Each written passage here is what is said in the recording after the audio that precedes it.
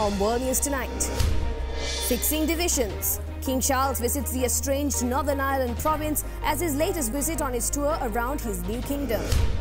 Conflict reignited. Conflicts between Armenia and Azerbaijan caused tensions to rise as fears of proxy wars spread. Weather frenzy.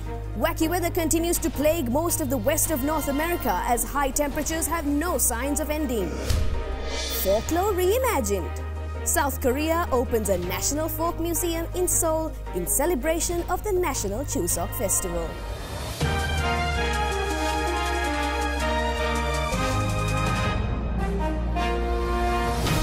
This is Derana World News Tonight. Reporting from Colombo, here is Anuradhi Vikramasinghe. Good evening. Thank you for joining us on World News Tonight.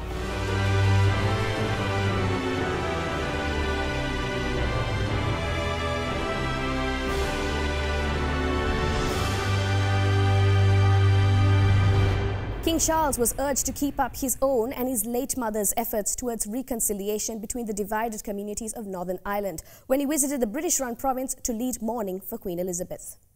Touching down in Belfast, King Charles III set out on his first visit to Northern Ireland as monarch. Crowds lined the streets to greet the royal convoy, the King stopping off to greet well-wishers. A gun salute marked his arrival at Hillsborough Castle, the royal family's official residence in Northern Ireland. Speaking to a nation deeply divided over the royal family, the King said he hopes to honour his mother's legacy there. With that shining example before me, and with God's help, I take up my new duties resolved to seek the welfare of all the inhabitants of Northern Ireland. The Queen's visit to Ireland in 2011 and her handshake a year later with former IRA commander Martin McGuinness were seen as huge steps towards cementing the peace process. The House Speaker from the main nationalist party Sinn Féin paid tribute to these gestures. She personally demonstrated how individual acts of positive leadership can help break down barriers and encourage reconciliation. Queen Elizabeth showed that a small but significant gesture, a visit, a handshake, crossing the street or speaking a few words of Irish can make a huge difference in changing attitudes and building relationships. Sinn Féin boycotted the proclamation of the new king, but agreed to meet him and attend some events. The King met with leaders of other faith communities ahead of a remembrance service for the Queen at Anglican Cathedral St Anne's, also attended by UK Prime Minister Liz Truss and Irish President Michael Higgins. The visit comes as unionists loyal to the Crown feel their place in the wider UK is under increasing threat, with the nationalists set to lead the devolved government in Belfast for the first time. Border clashes between Armenia and Azerbaijan have killed at least 49 Armenian troops and raised fears of another fully fledged war in the former Soviet Union. This conflict comes as tensions further rise in the region as the Russo-Ukrainian war escalates, raising suspicions of a possible proxy war. The governments of Russia, the US and France are all calling for restraint after fighting between Armenia and Azerbaijan on their shared border has killed at least 49 Armenian troops, according to the Armenian government, and raised fear of another full-fledged war in former countries of the Soviet Union. Footage released by Armenia's defense ministry is said to show Azeri soldiers in an unidentified border area. Azerbaijan says it was attacked by Armenia and sustained casualties, without giving specific numbers. Armenia, however, says several towns on the border were shelled early Tuesday morning, and that it responded to what it called a large-scale provocation. And in Parliament, its Prime Minister said that Azeri forces had attacked because Azerbaijan didn't want to negotiate over the status of disputed territory, Nagorno-Karabakh. That was at the centre of their last war in 2020. Russia is the main power broker in this area and has a military base in Armenia. But Azerbaijan is backed both militarily and politically by the Turkish government, a NATO member. The war they fought in 2020 lasted 6 weeks. Both Washington and Moscow, already dealing with the Ukraine war, issued statements stating any conflict needed to be resolved diplomatically, although Turkey called for Armenia to, quote, cease its provocations. The last conflict was another chapter in decades of hostilities between the countries. It ended with Azerbaijan making significant territorial gains and Russian peacekeepers deployed to the area. U.S. consumer prices unexpectedly rose in the last month, despite a drop in gas prices, giving the United States Federal Reserve ammunition to deliver a third 75 basis points interest rate hike next week. This comes at a time where most countries are already facing economic crises, with the developed economies being the latest to be hit. U.S. inflation unexpectedly rose in August despite a drop in gas prices, which were offset by rising costs for rent, food, and health care. That's according to the Labor Department's Consumer Price Index report on Tuesday, which showed CPI gained by 0.1% last month, when economists were expecting it to fall by 0.1%. The hotter-than-anticipated report suggested that inflation could remain elevated for some time, giving the Federal Reserve reason to stay aggressive and carry out a third 75 basis point interest rate hike at its policy meeting next week. That sparked a sharp sell-off in the stock market, snapping a 4-day winning streak for the major indexes. On a year-over-year basis, consumer prices increased by 8.3%, while economists were anticipating a rise of 8.1%, according to a Reuters poll. While the 8.3% reading marked a deceleration from July's 8.5% rise, inflation is still running way above the Fed's 2% target, and has remained above 8% for 6 straight months. The latest inflation numbers are a headache for the Biden administration and Democrats hoping to limit their losses in November's midterm elections. With only one more CPI report due before Election Day, it is unlikely to fall below that 8% level before Americans head to the polls. The United States is facing a flurry of weather woes. Wildfires continue to burn down acres worth of land, while fresh mudslides cause perilous situations through which first responders struggle to reach populations at risk. Tonight, a year of extremes in just a matter of days. Historic heat, fires, floods, and now mudslides. The volatile western weather creating havoc for first responders and dangerous conditions for those suddenly in harm's way. All these vehicles are stuck in about 2 feet of 20-mile-an-hour debris flow. Outside Los Angeles, firefighters rescued more than 50, including young families who suddenly became trapped and caked in debris as a mudslide covered a canyon road. It was terrifying. On the heels of record-shattering heat, the remnants of Tropical Storm K brought flash flooding that soaked the region, downed trees, swamped neighborhoods, and sidewalk rescues. From floods to fires, there's been little relief. Across the West, more than 90 large wildfires are burning in a region mired in drought. Some 800,000 acres scorched from active fires as crews battle to gain the upper hand. The flames were 300 feet in the air, the trees were exploding. With entire communities under evacuations, in recent days, 4 have been killed trying to escape the flames. And now after this crash, 3 firefighting personnel nearly lost their lives also trying to battle them. Tonight, the West can't catch a break from a sudden season of extremes. Former U.S. President Donald Trump's legal team is not backing down. The team continues to oppose the U.S. Department of Justice, rejecting countless requests to view the top classified documents seized from Trump's Mar-a-Lago home. Former President Donald Trump's attorneys on Monday said they opposed the Justice Department's request to continue looking into classified documents the FBI seized from Mar-a-Lago in August in an ongoing criminal investigation. In the court filing, Trump's lawyers asked U.S. District Judge Eileen Cannon, a Trump appointee in Florida, to require an independent arbiter called a special master to review all the documents recovered during the August search at Trump's estate in Palm Beach, including the roughly 100 files with classification markings, some labeled as top secret.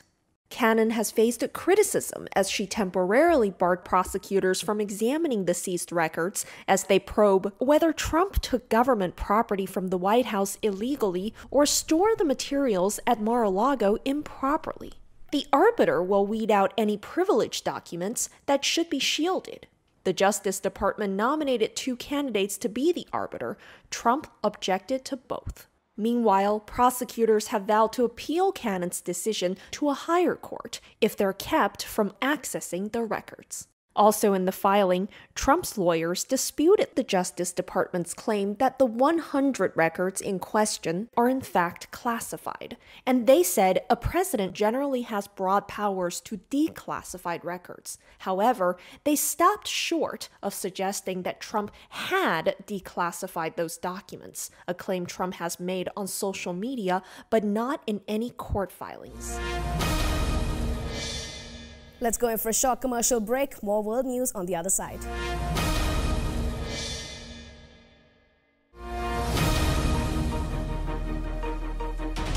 Welcome back. The FBI informed Twitter Incorporated of at least one Chinese agent working at the company's headquarters. U.S. Senator Chuck Grassley said during a Senate hearing where a whistleblower testified, raising new concerns about foreign meddling at the influential social media platform. With Twitter's fate as a publicly traded company still undecided, the U.S. Senate Judiciary Committee heard explosive testimony about security practices there. Among the allegations was that Twitter knew it had both Indian and Chinese agents on its payroll. These workers would have had access to sensitive user data. The FBI notified Twitter of at least one Chinese agent in the country. Company, I should say.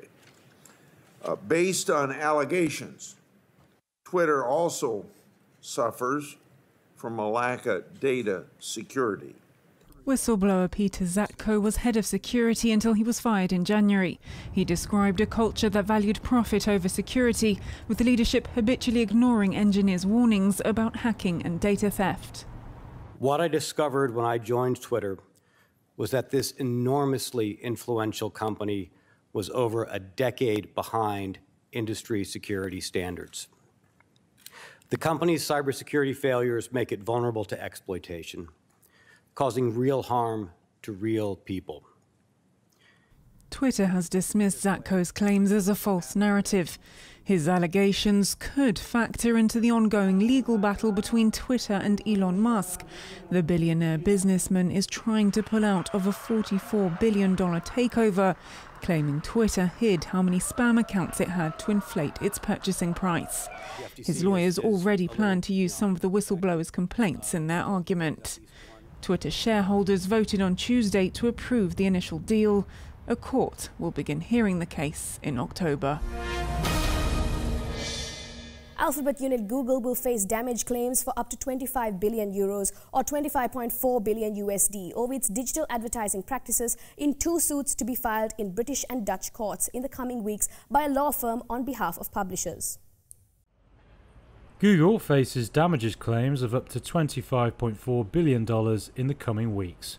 The Alphabet-run search giant is accused of unfair advertising practices. The 2 suits are due to be filed in British and Dutch courts. The law firm said on Tuesday that Google should pay back the damages it caused to EU and UK publishers.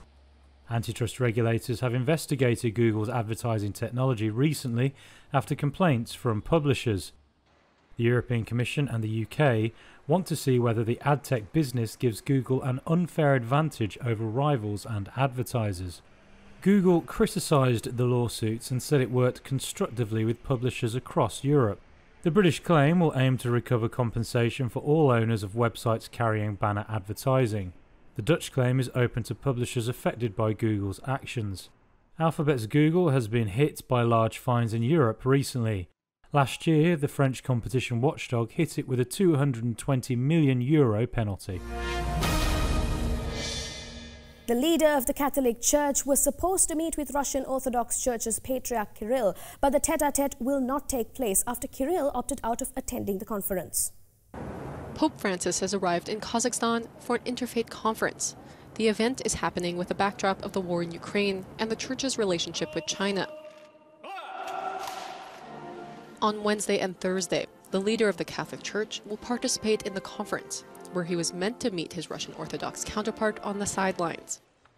However, Patriarch Kirill, a vocal supporter of Russia's so-called special operation in Ukraine, cancelled his visit last month.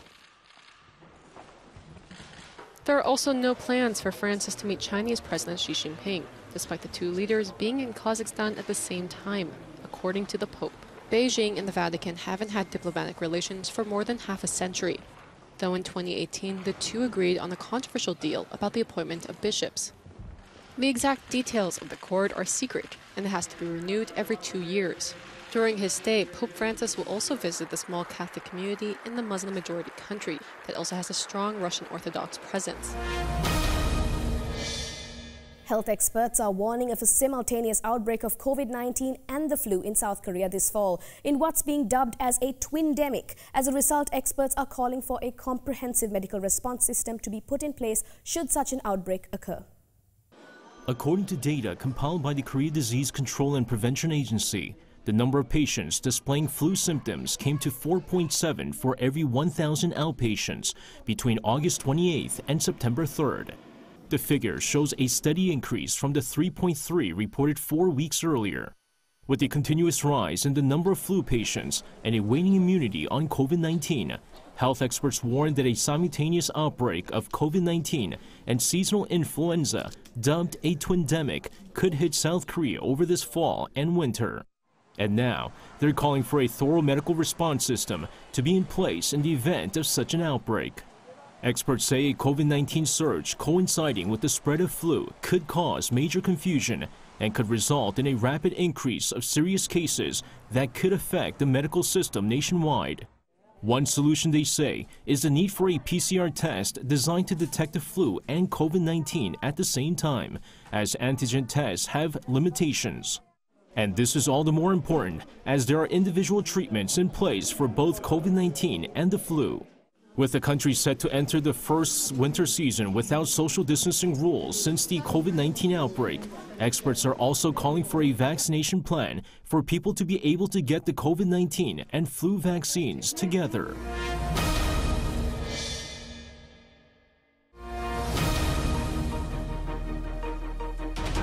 Welcome back. For more news, let's take you around the world in a minute. Kenya has a new president following the swearing-in of William Ruto. In an official ceremony in the capital Nairobi, the self-proclaimed hustler was sworn in. At least 11 people were killed after a bus reportedly carrying 36 passengers fell into a gorge in India's Jammu and Kashmir region.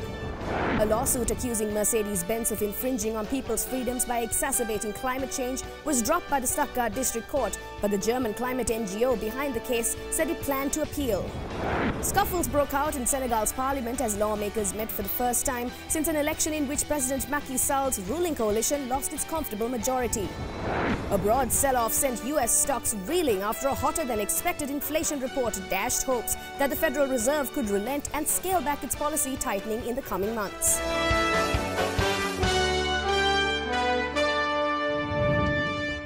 And that is all from us here at World News Tonight. Join us again tomorrow as we keep you up to date with the latest from around the world. In case you have missed any of the stories tonight, you can rewatch the whole program on our YouTube channel, youtube.com/OtherDerana-English. We leave you tonight with visitors flocking into the mythical world of Korean folklore. Thank you for joining us. Good night.